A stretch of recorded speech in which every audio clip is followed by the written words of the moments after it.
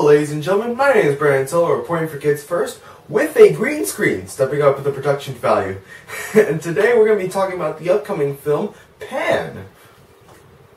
This movie, directed by Joe Wright, basically is an explanation of what happened before the story of Peter Pan that we all know and love. Peter, played by Levi Miller, is an orphan boy who gets abducted by Blackbeard, played by Hugh Jackman, interesting enough, who made this great transformation from Wolverine to now Blackbeard, which was one of the cool things about this film is that Hugh Jackman is in it and he plays a great role as Blackbeard. So basically, Peter gets abducted by Blackbeard and his pirates, and he meets up with a bunch of the characters that we all know and love, like Hook, Smeagol's even in it, and a bunch of other characters. Which leads me to my other point. The characters in this movie. Tiger Lily, like Hook, like I said before, Smeagol, Blackbeard, Peter. They're all good. They're all fun to watch. Even Blackbeard, to an extent. They're all fun to watch on screen. They all get great lines in the movie, which is just enjoyable for the audience, from both the young and older audience. So on to the nitty and gritty stuff of this movie. The effects, the visual effects, were eye-popping and were incredible. I gotta say, the explosions, to the set design, to the background, everything was detailed to perfection. From London, to the jungles, to the caves, to the mines, everything was great and crisp with detail.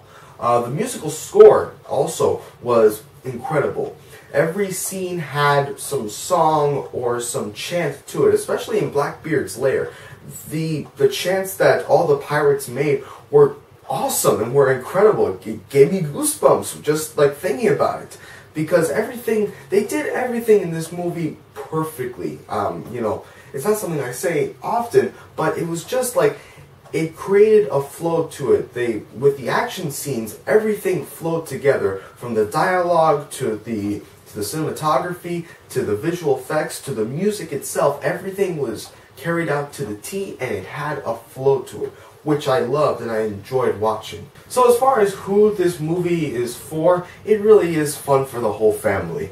It has references for the older audience, and then for the younger audience, it kind of gives an insight, and it gives them, you know, something to develop on, and really it gives them the true and good story of Peter Pan. So in the end, what do I give this movie? I give Pan 5 hooks out of 5, or 5 stars, whatever. For the great visuals, for the great lines, great monologues, you know, great musical score.